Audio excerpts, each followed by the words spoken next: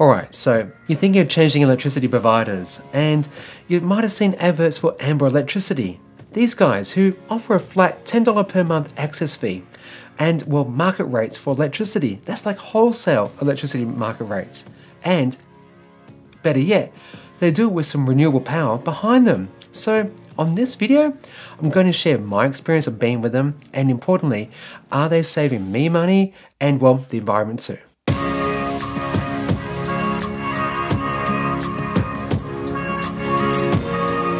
Welcome, my name is Chris, and on today's special episode I'm going to talk to you about my experience with Amber. I'm going to show you the complex bills, costs, and we'll compare them to like several other electrical retailers. And PS, this is definitely not a promotion for Amber, and nor do they have like copy approval for this story. And yes, I did do like one interview with the co-founder and co-CEO earlier this year, so you can look it up there or follow the link down there. And if you'd like to know some more, I've also left a few other comparisons and links for you down beneath. Alright, with that said, let's get into this. Since the mid-2000s, we've paid for green energy from various electricity companies. Back then, costs were about 50% or more than the normal sort of base levels. So I must say that it's actually great to see that electricity retailers now, their actual rates for renewable power is only like 3 to 4 cents extra per kilowatt hour to go green. So if you haven't looked at it lately, please do, because you'll be pleasantly surprised about how much cheaper it is to get your power from green sources. For us, reducing our impact on the environment through renewable energy use is important.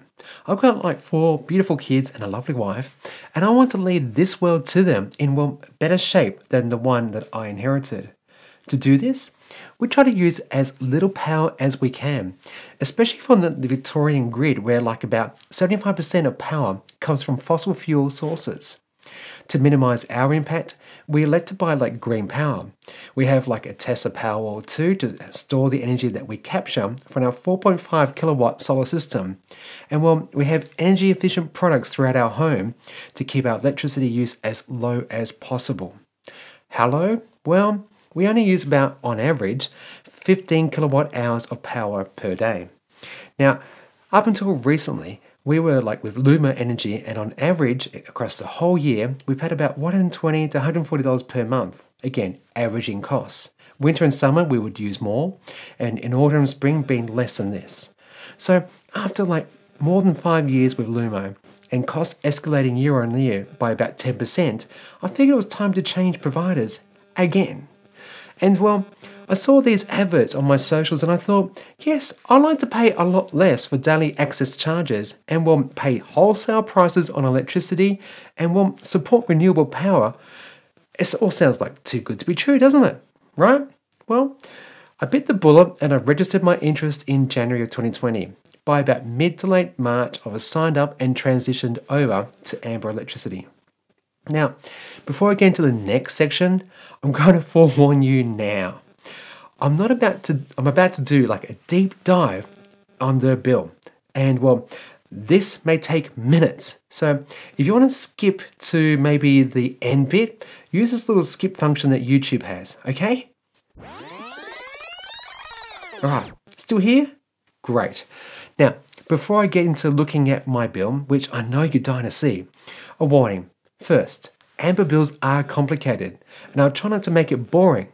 Second, bills on Amber change slightly from person to person depending on what network you're on, what plan you're on, and if you have solar or a controlled load. So the numbers and breakdown on my bill might look different to your bill. Okay?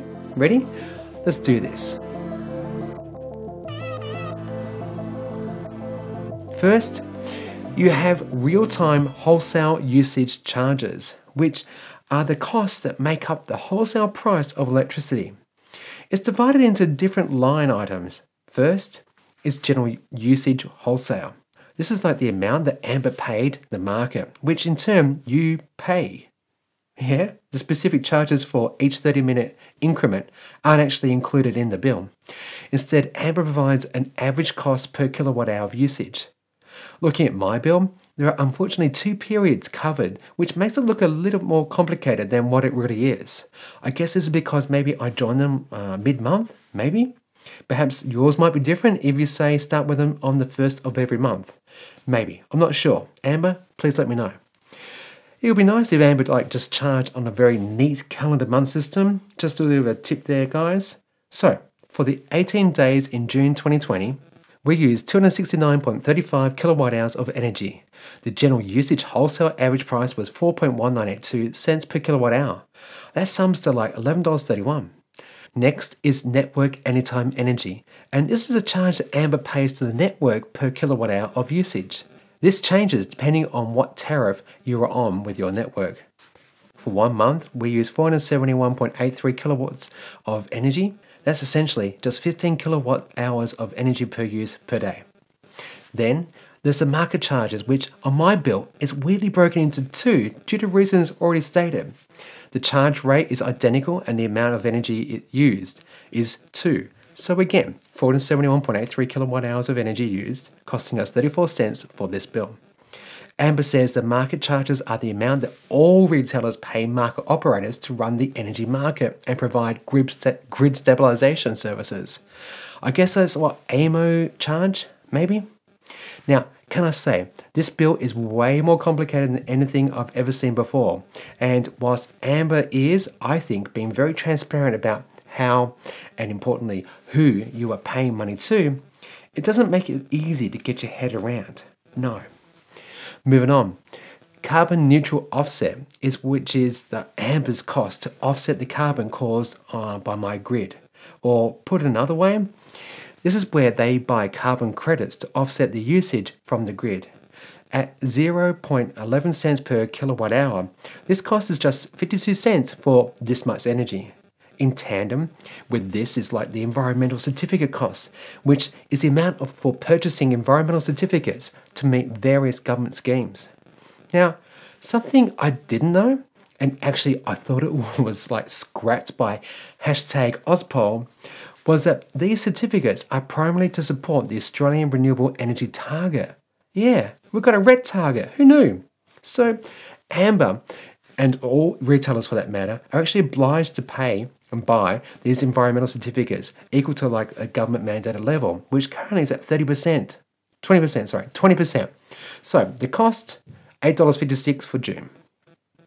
Now, one of the variables Australians should be acutely aware of is that the wholesale energy cost of electricity can vary significantly from negative values, that is if I was to use energy, I'll be paid to use it, to as high as $15 per kilowatt hour. Not 15 cents per kilowatt hour, no, $15 per kilowatt hour. So, seen here, this is what wholesale energy market prices are, and these are in megawatts, not kilowatts. Now, we don't normally see this as consumers, but when you join Amber, you get some new insight to electricity prices which vary in the market every half an hour. When I care to take a look at the app for pricing, which I did a lot at first, but now seldom do, I found prices were typically 14 to 18 cents per kilowatt hour, and a few times I have seen them as high as the mid-30 cents sort of range. This variability of price might not suit some people, but for me, I no longer pay close attention to it and in turn, don't care what I pay. Why? Well, in Australia, as consumers, we're only allowed to be charged no more than the government-mandated default market offer. This dollar amount is like a ceiling price set by the Australian Energy Regulator. There's a link below, and AER, they set a limit on electricity prices that retailers can charge electricity prices to consumers. Yeah, so it's a default contract price. So therefore, it makes a wholesale market price variability a non-issue. It's a non-starter. Amber covers this price variability by putting in something they call a price protection hedging, which ensures that during price spikes, I will not pay above the maximum default market offer. Okay, still with me? We're almost there. Ready? Next is wholesale daily supply charge. These are the costs that Amber must pay to supply power to our house. Traditionally, retailers would have bundled them into the one daily supply charge or similar. Amber, on the other hand, well, they pass them on to you with no retail markup whatsoever. Refreshing, right? So, this is one of the reasons that I signed up to Amber, was that this promotion of like a flat $10 per month fee, and indeed it really is here, but what I think they maybe should have done is just rolled all those other costs into the one thing. So that's the network fixed charges and fundamental stuff like the poles and wires, which on my bill is 42 cents per day. So combine those two, the appealing fee of $10 per month to cover the admin and running costs for Amber is realistically 75 cents per day. Now, compared to my last retailer, heck, the last several retailers, that's way far cheaper than what we're used to paying. Okay, so with that exhausting deep dive into Amber Bills 101, how do they compare to competitors? Well, as I stated before in the last section, comparing an Amber bill to others is not apples for apples. Nope. So I've consolidated Amber's various charges into what we normally see, and well, is this simpler? Wouldn't you agree? Yeah? Now, how does PowerShop compare? The various plans range from like $133 to $193 per month depending on your usage. And that includes, by the way, a 10% discount, which I'm guessing most people would take up. Next was Energy Australia, and for this I had to select their plan which mimicked mine as best possible, no control load. And for these, I came out with the best case scenario of $162 on the off-peak rate through to $213 for the peak rate. And just one more for the heck of it, and that was Origin Energy, which weirdly has the same supply charge as like the others. Weird, right? Anyway, they came in at $166 per month. I could have done more, but some of them wanted to know my darkest secrets and give away my firstborn child, so I declined to proceed any further with them. But a clear picture is emerging, in that Amber tend to be about $30 to $50 cheaper per month at least. Again, I need to stress that if you join Amber, your electricity plan, your choice of renewable power, and well, costs might look very different to mine. I haven't spoken about the green power offset, grid losses, and well, a few other items here. So again, if you want to know more about them, please follow the link that I've left down in the video description. Well, if you've made it this far, you're dying to know, are we happy having moved to Amber? And the answer is, yeah, it's cheaper than what we were paying, but I was actually hoping for even more savings on an electricity bill. You see, for a short while there, I tried to game the variable pricing structure to import electricity into like my Powerwall 2 when it was like at its cheapest. But what this actually meant was that I had to check the pricing in the app several times a day, like typically in the morning, mid-afternoon, and well, sometimes during the evening, looking for the cheapest price and then modifying our Powerwall 2 settings to try to import and store it. But because your relationship to energy changes when you have a Powerwall 2, that is, you try to use as much of it when it's generating, and that creates like this vicious cycle of you wanting more solar and more battery storage. Hashtag first world problems. It's this simple act of creating and using your own power is simply infectious. So after about trying for that a month and having no impact whatsoever on the final cost of my bill, I returned my Powerwall settings back to cost saving with the highest price in the day. So yeah, trying to make it fill up during the day no matter the conditions, and then after it gets to 15%, you'll then draw power in from the grid into our home when typically prices are already past the peak rates of like, from 5 to 8 p.m. And so that's where our Powerwall is comfortably covering those times. So before I get into my final thoughts on who Amber might be best suited to, if you've found this video helpful, enjoy hearing about tech that is helping us to get it to clean and greener future, please subscribe. It's free. And consider maybe joining us over here on Patreon, where you get early access content, news, polls, Discord discussion groups, and more. Okay, wrapping this up. For those worried about paying for more for your power than what you maybe are used to, don't. Switching over to Amber, prices have been consistently from 14 to 18 cents per kilowatt hour. In the first 4 months we've had it, I've received just a few notifications saying that surge pricing would hit in a few hours.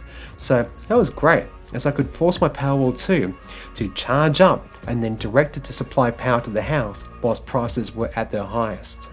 But again, due to regulations protecting me and, well, you, electricity wasn't more than like 30 or 40 cents per kilowatt hour, and I never really saw that in the bill anyway. So there's nothing crazy here, no.